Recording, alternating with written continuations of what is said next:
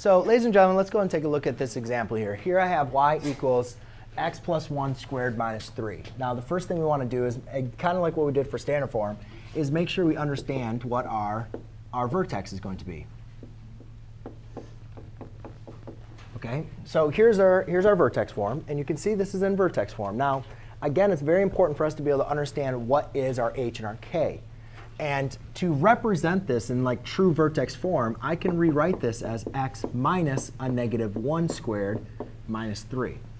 Does everybody see this? Because I'm representing this way so you guys can see why we're using the opposite of that h. X minus negative 1 is the same thing as x plus 1. Does everybody agree? But x minus 1 tells us that our h is negative 1. Do you guys see that? So now my vertex, I can quickly say is negative 1, negative 3.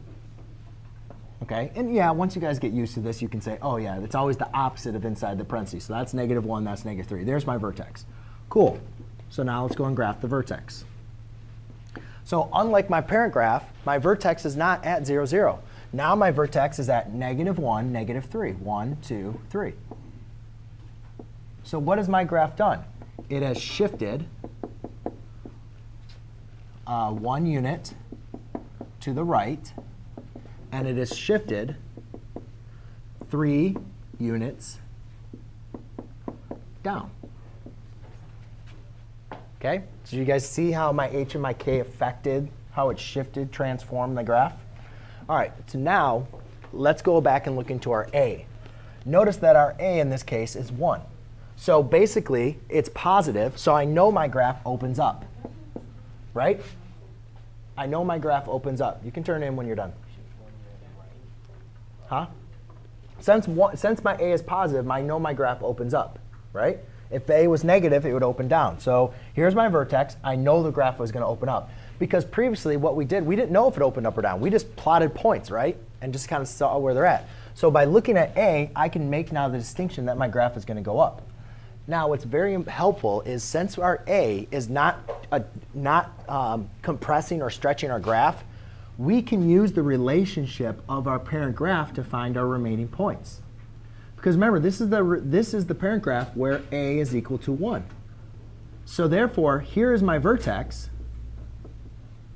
Disregard that from a little problem. Here's my vertex. To find the next point, I go over 1, up 1. I can do that from here. Over 1, up 1. And I can do it in the other direction. Over 1, up 1. Because that's the nice thing about that axis symmetry. Over 1, up 1, over 1, up 1. Then I go over 2, up 4. Over 2, up 4. 1, 2, 3, 4. Over 2, up 4. Okay? Now, obviously, ladies and gentlemen, you can continue using a table of values. But by using the table of values, we proved these are our next 4. These are our 5 points. So I can literally, all I'm doing from this equation to that equation, all I did was shift my graph 1 unit to the left and 3 units down.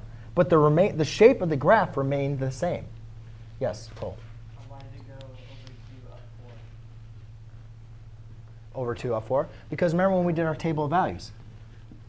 When you plug in 2, when you do a table of values, you plug in 2. When you plug in 2, what do you get? 4. So from the point 0, 0, another point on the graph is 2, 4. So you can always do that? As long as you have your a as 1. And I'll show you what happens when your a is not 1. OK? In that equation, there is no a. Well, your a is 1, just like the parent graph. That's why I did this.